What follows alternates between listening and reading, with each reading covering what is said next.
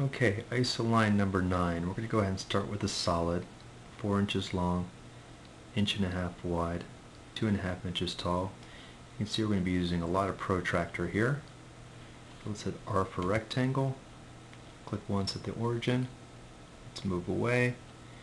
4, 1.5. Enter. P for push pull. Click once.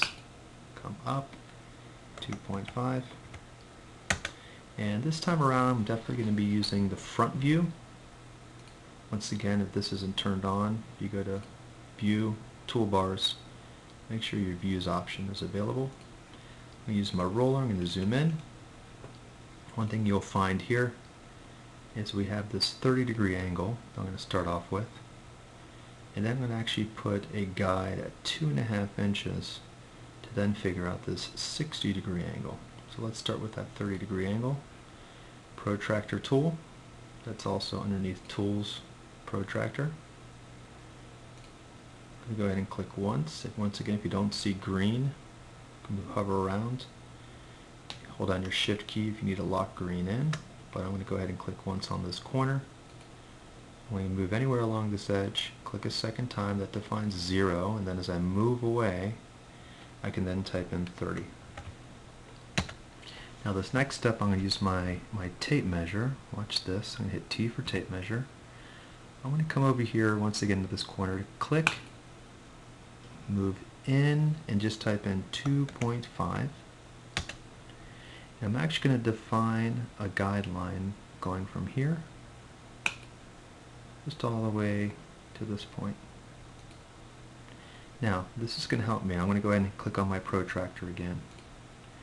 You'll notice that you have a 60-degree angle. We're going to kind of use this as our reference, a 60-degree angle. So I'm going to go ahead and click once here, a second time anywhere along this guideline. I'm going to move away from that guideline and I'm going to type in 60. Okay, this starts to get really busy here.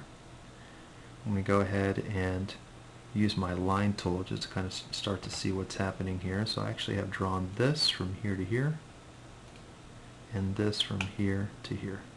That way you can kind of just see how this is coming together. Okay, now I'm going to draw this 15-degree angle here. This is actually pretty simple.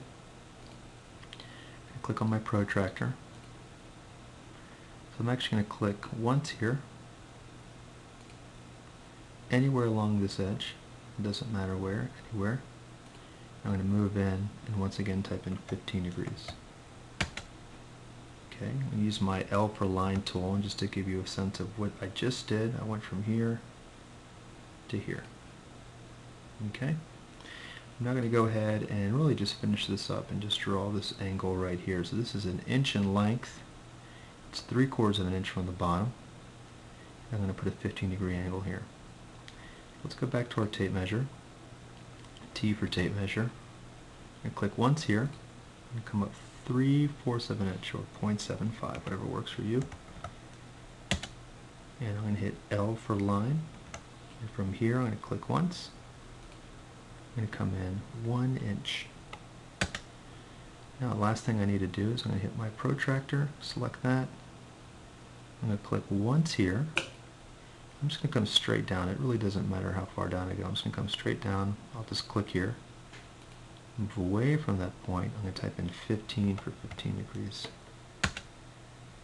Okay, I'm going to go ahead and hit L for line tool. And there's the shape. Now it's very busy, so let me go up to View. Let me turn off guides. There it is. Okay, just a lot of push-pulling here. Let me push-pull that. Let me push-pull this. And let me push-pull that. Okay, there it is. Once again, another video I might need to go back and watch again. But as you can see here, the protractor really comes in handy. Using my views comes in handy. Using my tape measure comes in very handy.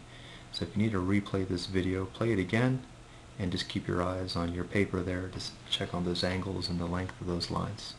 Good luck.